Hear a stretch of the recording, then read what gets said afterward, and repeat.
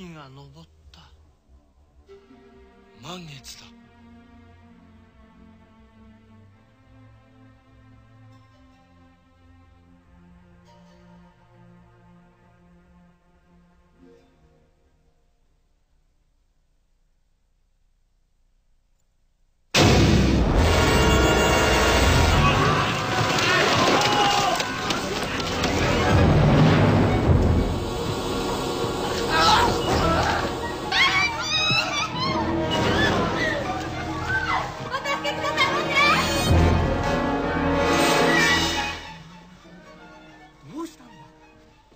月明かりになったぞ。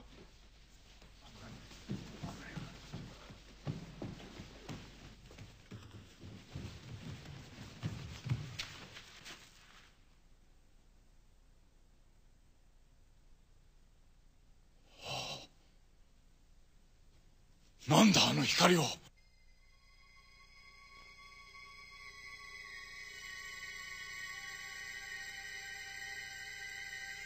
あれが姫よ。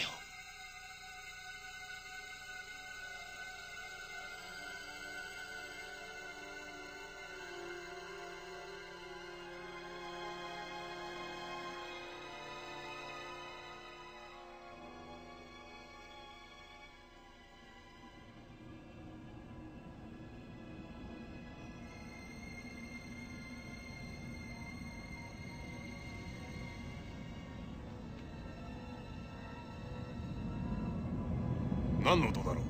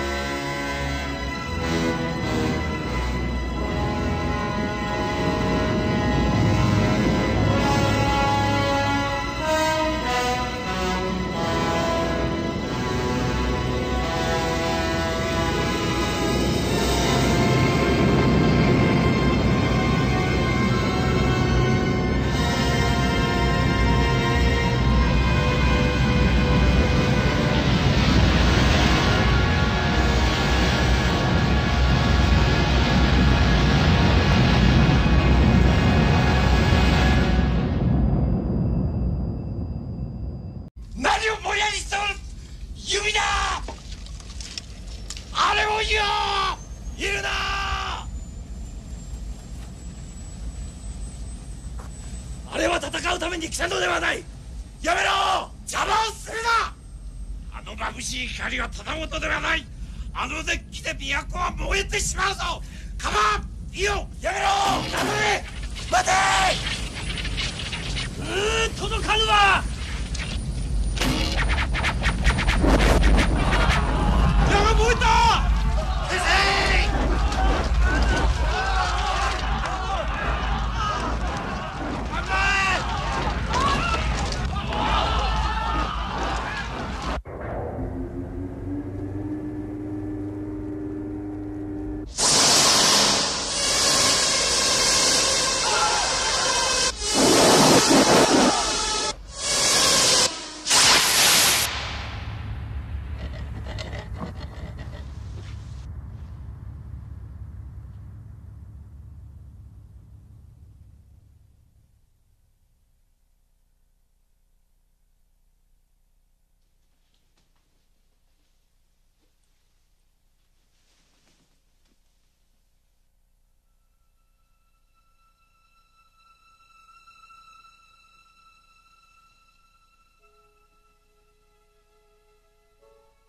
私を愛しんでくださった皆様に何のご恩返しもせずにお別れするのは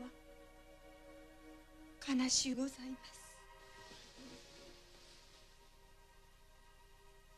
お父様、お母様、長い間お世話になりました。ありがとうございました。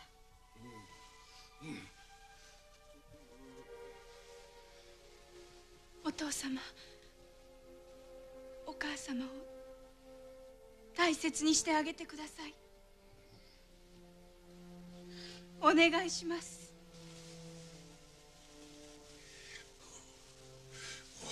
おい、お前、かやが何か言うとるぞ。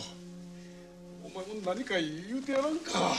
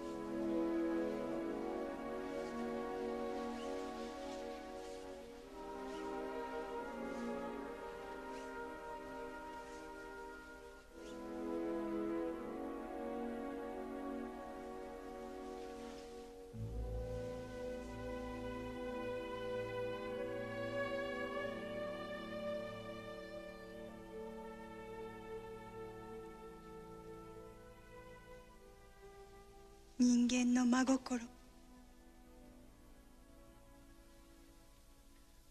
忘れません。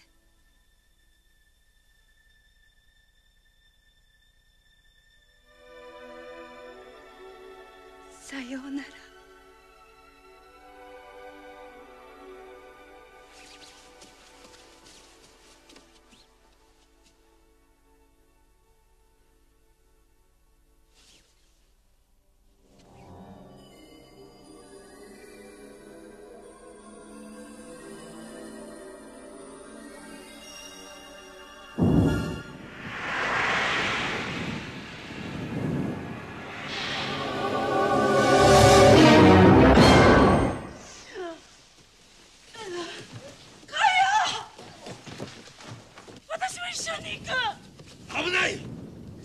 光に触れては命はありませんぞ。離して。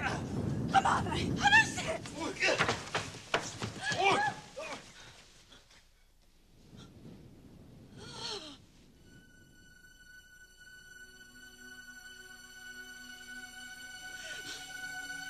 かや。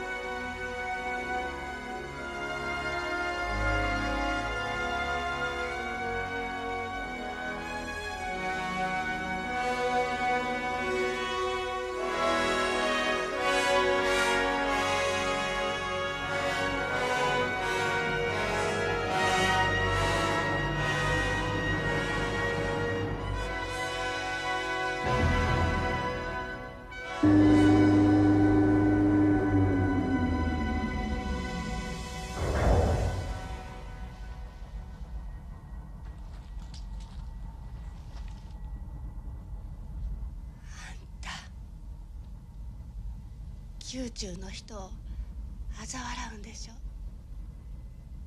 わしたちは一体何をしていたんだろう。